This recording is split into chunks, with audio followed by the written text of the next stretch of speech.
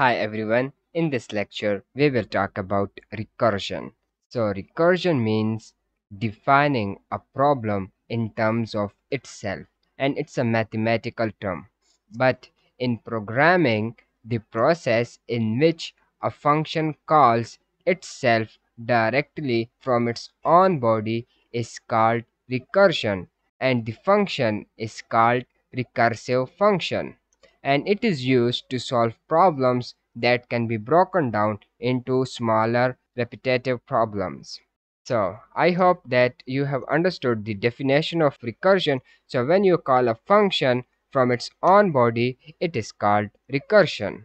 So let's understand recursion by writing a recursive function. So let's suppose you are asked to write a function that will take infinite inputs from the user. One solution is to use an infinite loop, but you are bound to use a recursive function. So for this purpose, first of all, let's define here a function.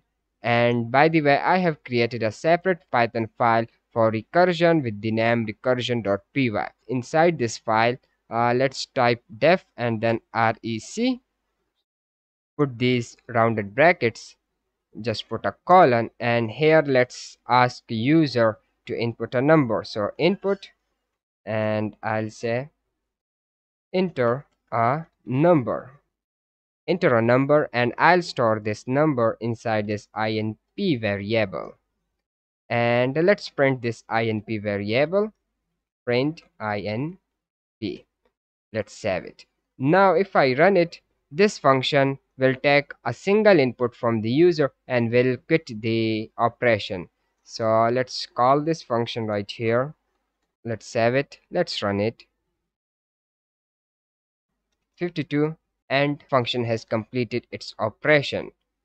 But if I call this function right here after printing the input, now it will take infinite inputs from the user. So let's run it. Enter a number. Let's go with 6. Hit enter. So we got our number right here, and now again it's asking for a second number, because after printing this number, Python has detected that okay, I need to call this function again, and that's the reason why Python is asking for another number. So let's enter 5 and then another number. So this process will go on and on and on until we quit this program forcefully.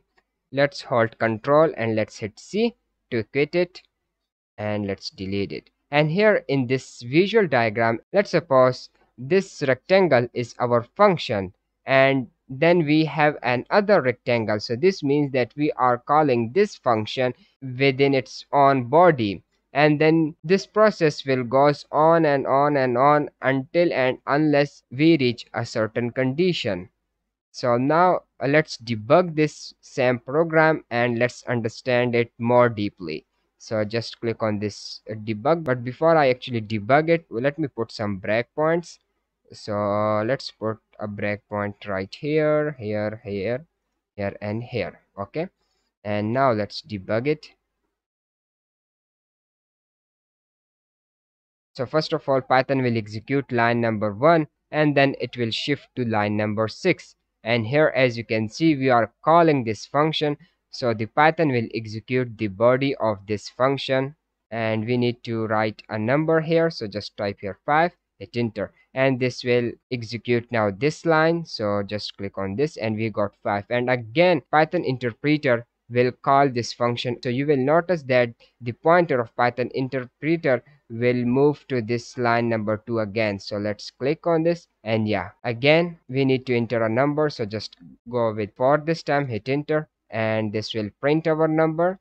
Okay, and again we are calling this function, so the pointer will move to line number 2 again, and this process will continue because we don't have any kind of condition here. So let me stop this debug. Now let's make this recursive function more interesting. Let's suppose I want to find the sum of all the numbers which user has entered.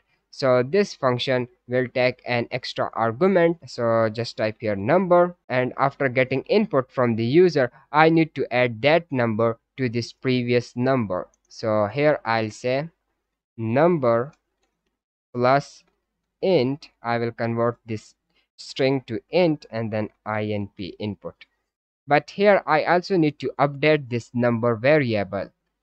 So just type here number is equals to, okay, and after printing, and now here instead of printing the number, I'll print the sum of the number, okay. And now I'm calling this function right here, so I'll pass this number, so just right here num, okay.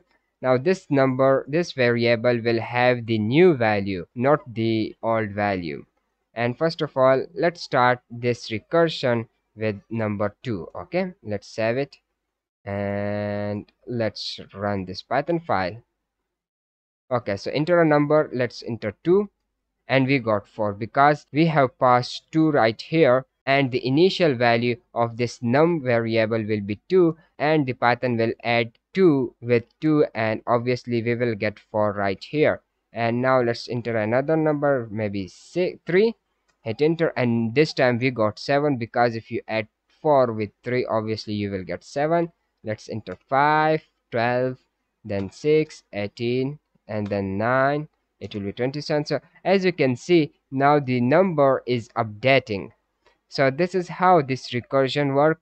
And let's put a condition right here in this recursive function. I'll say if input, but let's type here integer, okay. First, if my input is less than 0, so if user enter a negative value, then I just need to return number, okay. So this is called short circuiting. Whenever you put a return statement inside an if statement, it is called short circuiting.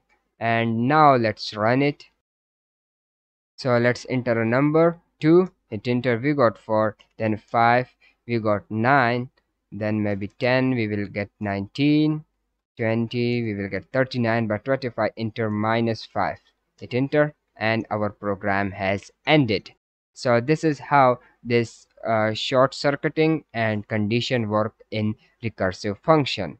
And I hope that you have understood this recursive function, and in the next lectures we will write some programs regarding recursion, and you will understand it in a better way. And I'll see you there. Bye bye.